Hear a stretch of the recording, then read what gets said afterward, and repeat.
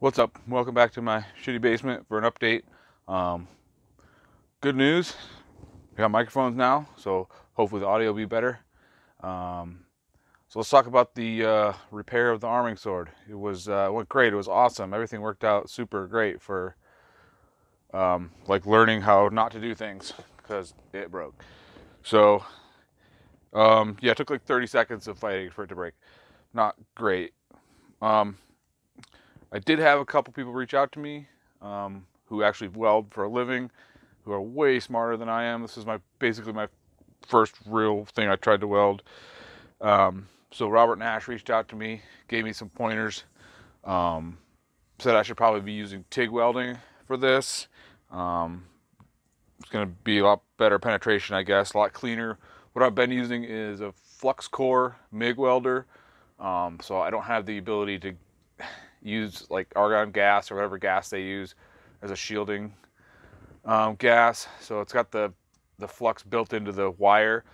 It's a pretty messy way to weld, but it should work. But the other person that reached out to me was Mikey Johnson. He took a look at this. He was there when it broke.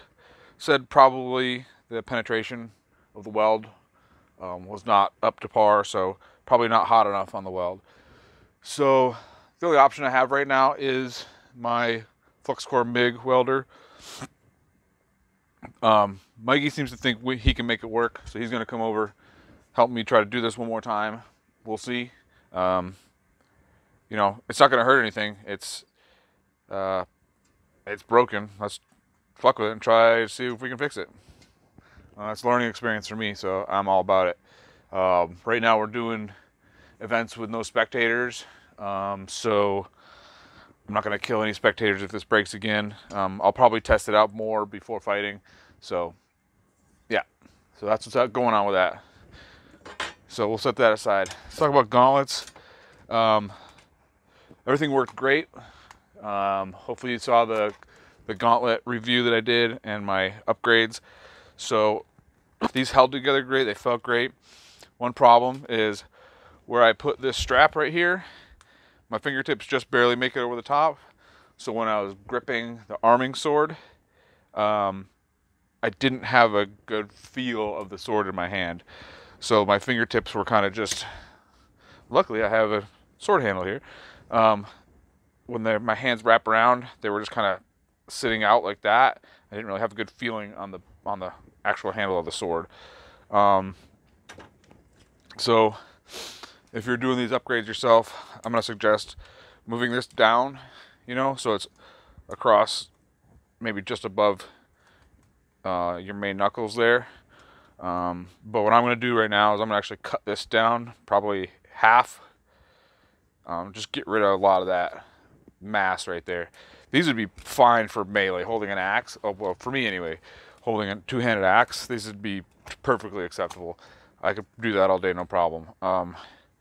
Right now, these are the only gauntlets I have that are usable, so these got to do double duty. Maybe in the future I'll get some like the scale gauntlets for singles, but right now we're just gonna modify these real quick just to see what that does and if that helps at all. So let's see.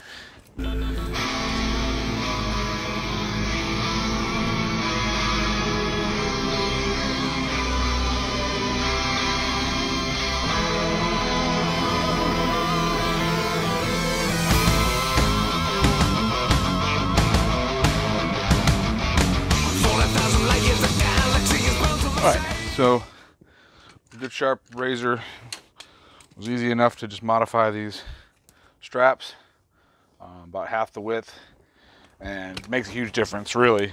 It's right in the right, seems like it's in the right spot now to actually securely hold the handle and feel where the handle is. So now the handle kind of rides on that strap instead of preventing me from grasping it. So we'll give it a try out once we get this thing fixed again and see how that works.